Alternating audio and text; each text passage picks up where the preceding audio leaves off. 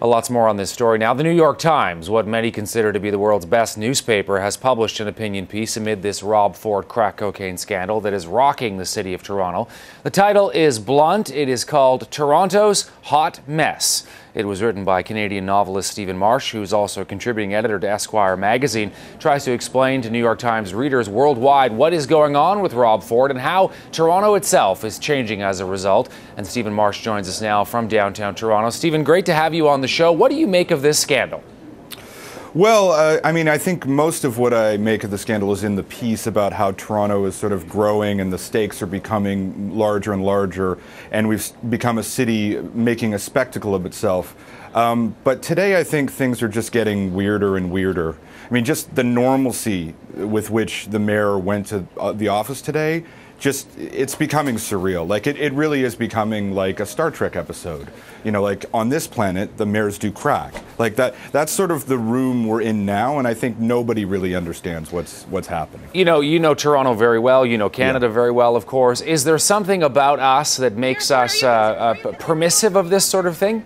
Well, I think there is definitely the worship of privacy here. Like, this is an inheritance we have from the British Empire. That, you know, if what you do in the privacy of your own home is really your business, and that you should be left alone to do it. However, I mean, I think, you know, this is an argument that the Fords make, but on the other hand, like, they've shown that they're lying, and they have no honor, and they have no believability anymore, and those are all things that you need in a chief magistrate of a major city. What made you decide to write this op-ed?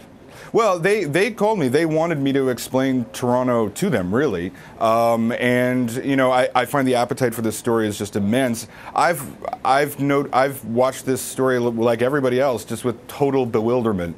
And trying to figure it out, I think, is going to take us a long time. Like, clearly the city that we all thought we lived in is changing.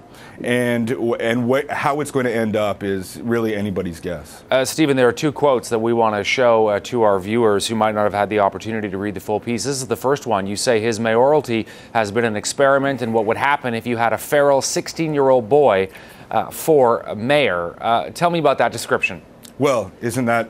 I mean, subsequent events have proved that one true. I mean, when his mother was talking to CP24, it was just sort of like, you realize that this is a 44-year-old man, not a 16-year-old boy. Like, this is not going to, suddenly he's going to change this, he's going to grow out of this phase and then everything's going to be okay. Like, the way that he acts is exactly like a feral 16-year-old boy. I mean, going into the woods to get hammered. I don't know, like, if you have power, surely there are other places for you to get hammered, rather than the woods, say.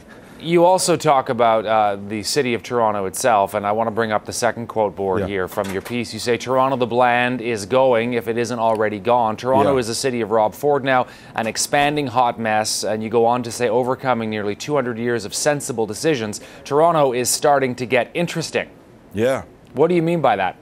Well, I mean, when was the last time a Toronto story was on the cover of German papers, Japanese papers? We're starting to become interesting. We're also starting to become kind of incomprehensible. I mean, I don't think anyone really understands what's going on here. I don't think the case of a mayor caught smoking crack, lied about it, covered it up, admitted to it, just keeps going.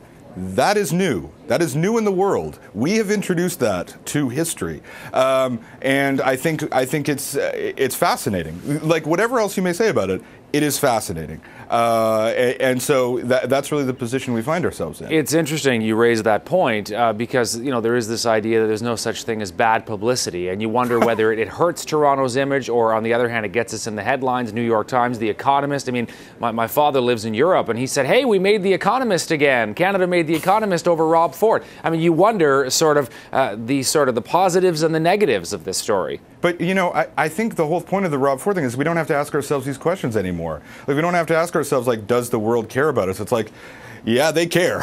And what's happening here is actually more important than that. Like, we have to care about it because what is happening is something that, you know, it's not like, is this an interesting story? It's like, what is happening? So that I think is actually a sign of growing up. Like, we don't need to care what other people think about it, about us. We're just so weird that we're fascinating in our own right. Stephen Marche is a novelist and contributing editor to Esquire magazine. His opinion piece appeared this week in the New York Times. Toronto's Hot Mess was the title. Thanks so much for your time, Stephen. Pleasure.